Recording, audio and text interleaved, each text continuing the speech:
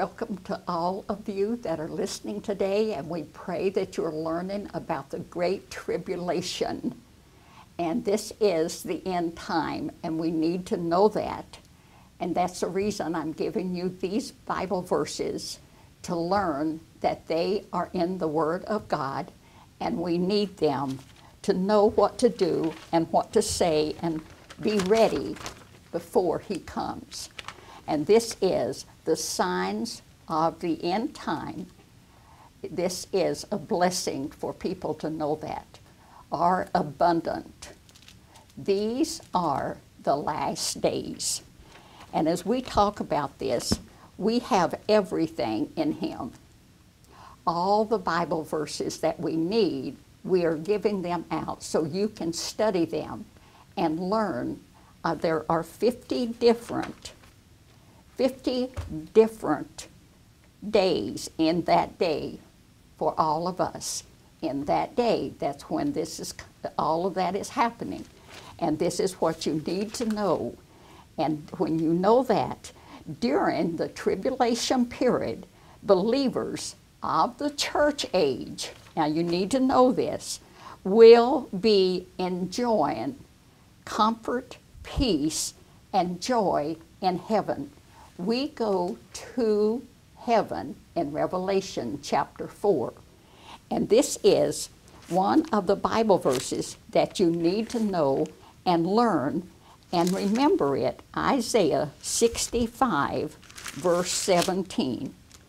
Isaiah 65, verse 17. And behold, I create new heavens and a new earth, and the former things shall not be remembered, nor come into mind. This is the greatest blessing in the world for all of us to know that this is His gift to all of us, and we're ready to go. And this is what I want everybody to know. And while we're here, Isaiah chapter 13, verse 6. This is, for the day of the Lord is at hand. It shall come as in this. Everybody needs to be ready for this time from the Almighty. This is what God is doing. This is in this book for us to learn. And then in verse 9, Isaiah 13, verse 9, and they shall be afraid. This is why people need to know Christ, so you don't have to have fear. You're already ready to be taken into heaven. And this is what the whole world needs. Behold, the day of the Lord cometh. This is something that people don't even think about. Cruel, both saith. This is what we need.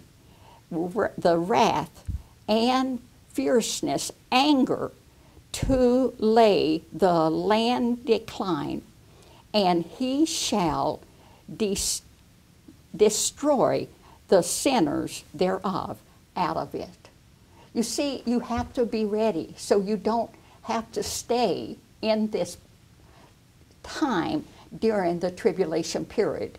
And when you know that, your life changes. And He says in Zephaniah, the great day of the Lord is near. It is near, and hatest greatly even the voice of the day of the Lord. The mighty man shall cry there bitterly. And this is something that we don't have to live like this, because He's got everything ready for us. In Revelation 14, this is all the blessings that He has for us. And you have to know them so you will not have fear. You can't have fear and please the Lord. Revelation chapter 14, it's all right here for everybody to know what He has for us waiting. And we can know that He does the very best in everything He does. Revelation 14, 6 and 7.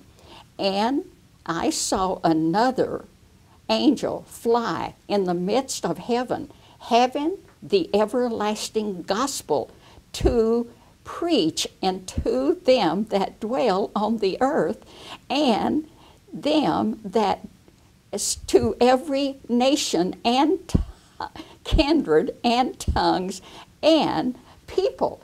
And now this is something you have to understand. You have to have two Bible verses with this.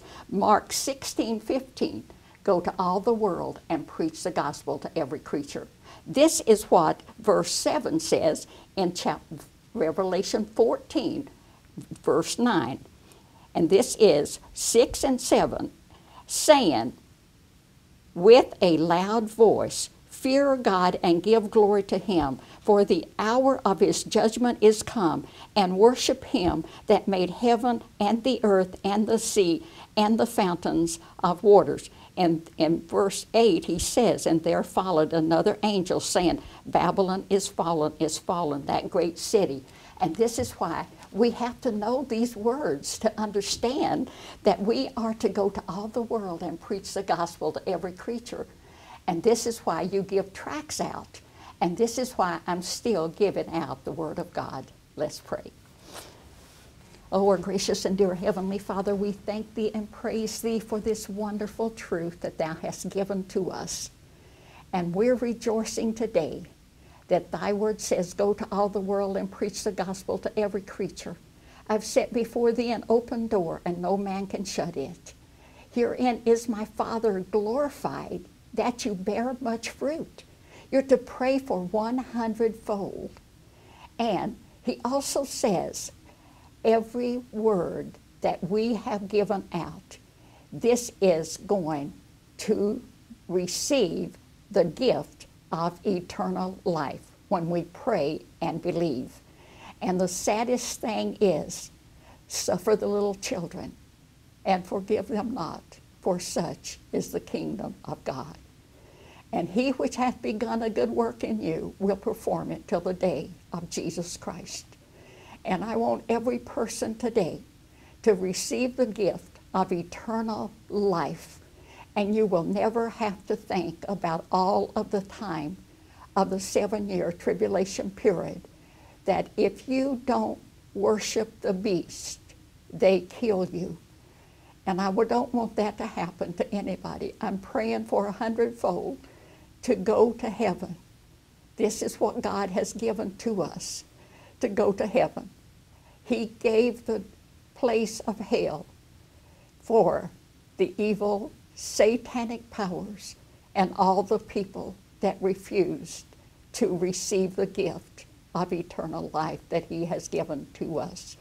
And what He did to suffer for this, for all the people that are living, the deepest love, that He loved every person the same. And He died on that cross that we could all receive the gift and love one another as He has loved us. And we're praying for this in these last days. Thank Thee for hearing and answering our prayers. In Christ's name I pray. Amen.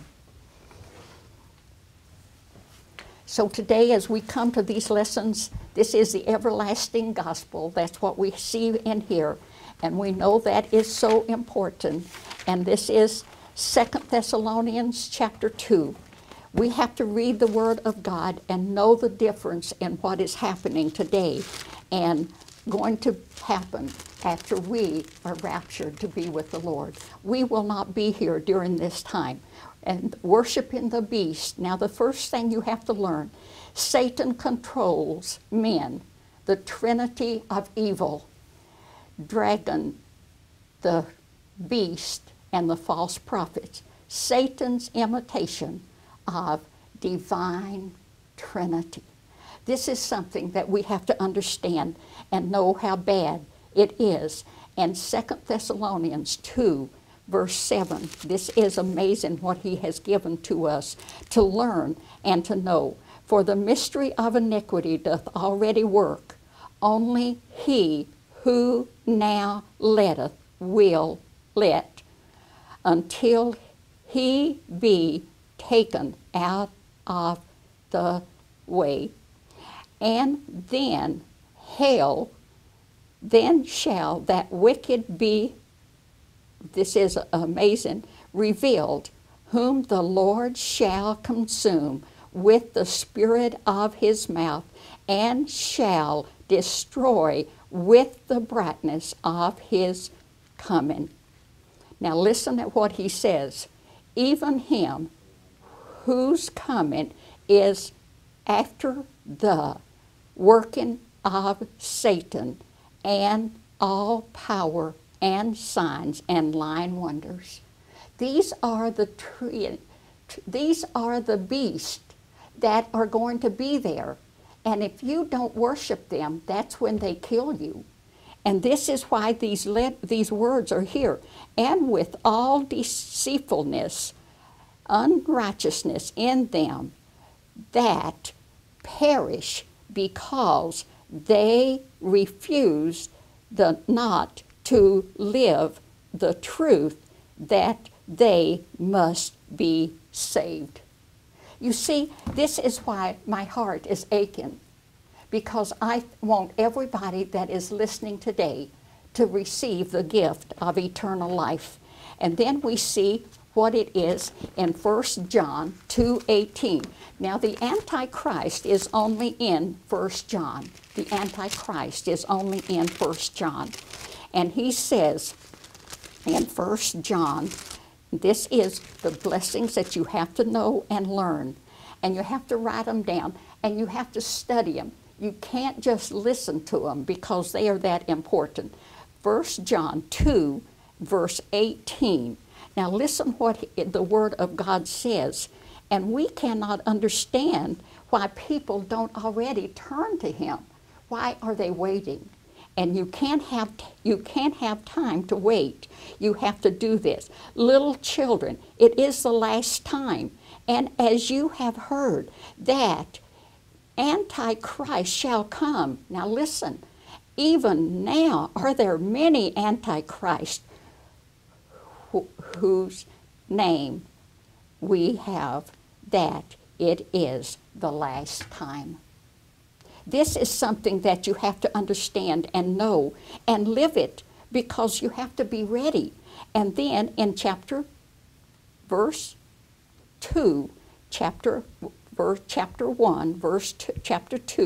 in the book of 1 John and 22.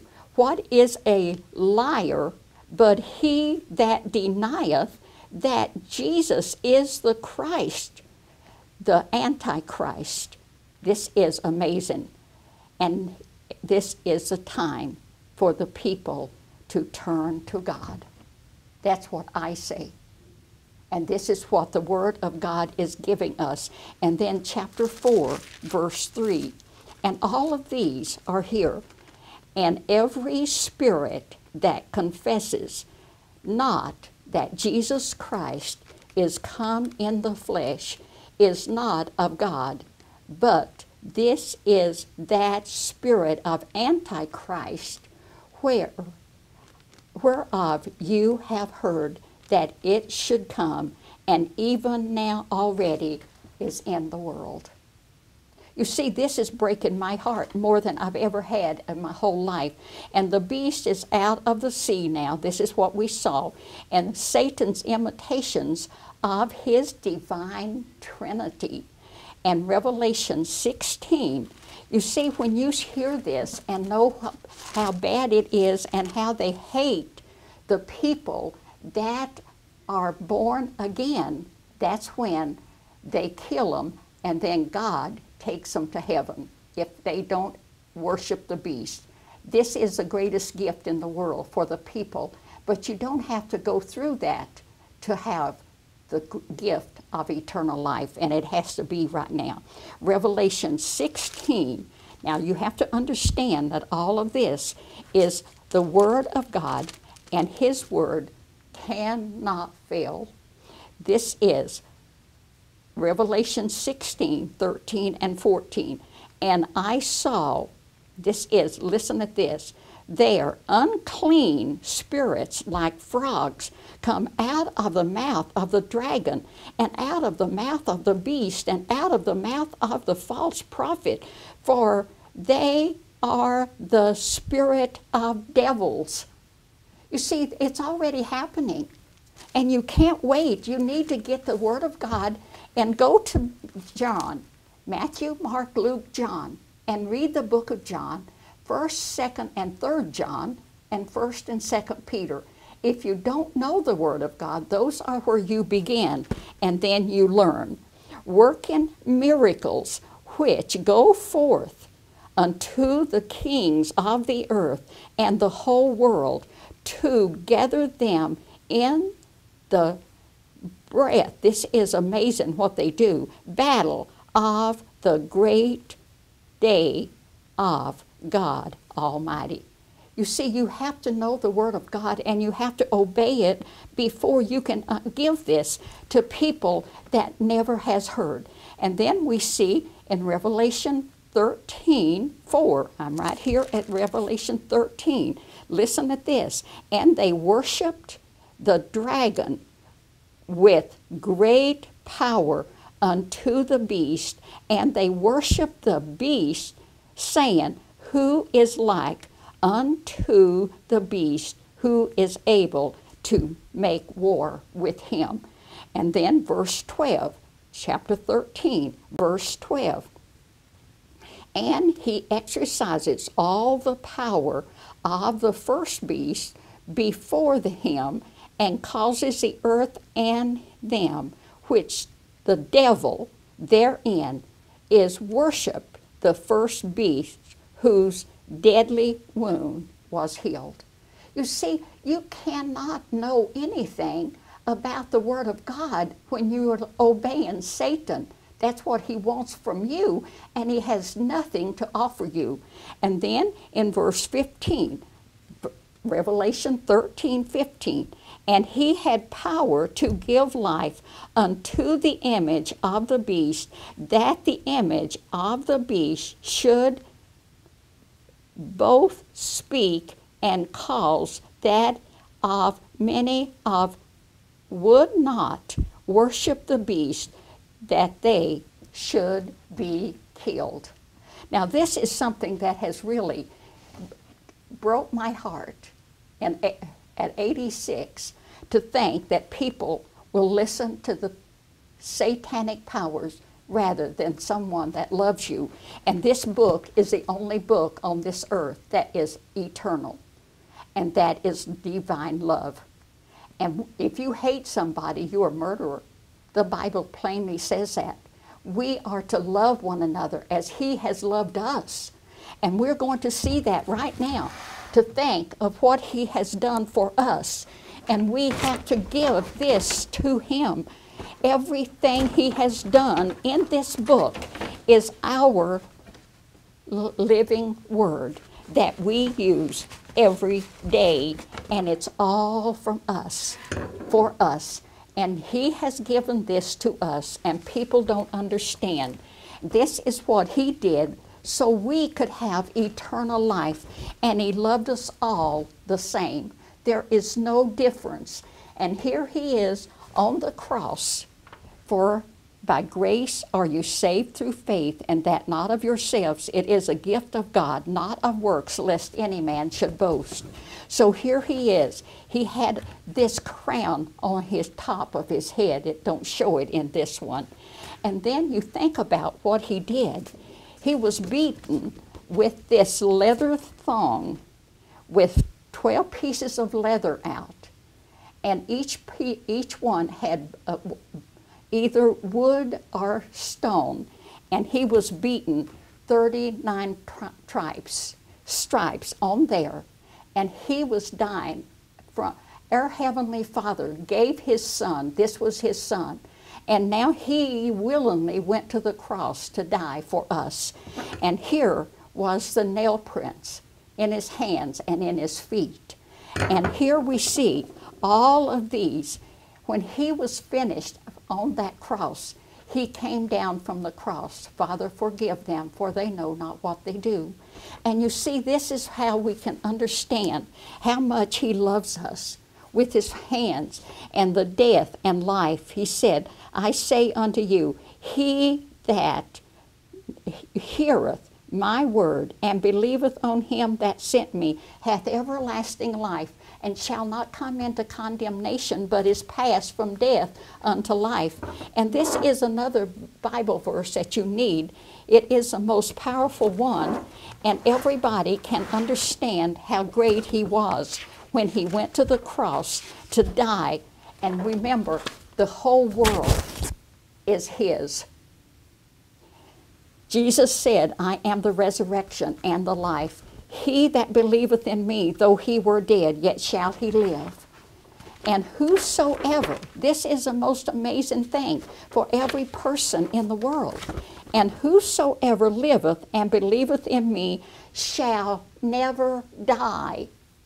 You see, what happens is our spirit and soul go to be with the Lord at the end time. When we go in Revelation chapter 4, our spirit and soul go to be with the Lord. And then our body goes back to dust.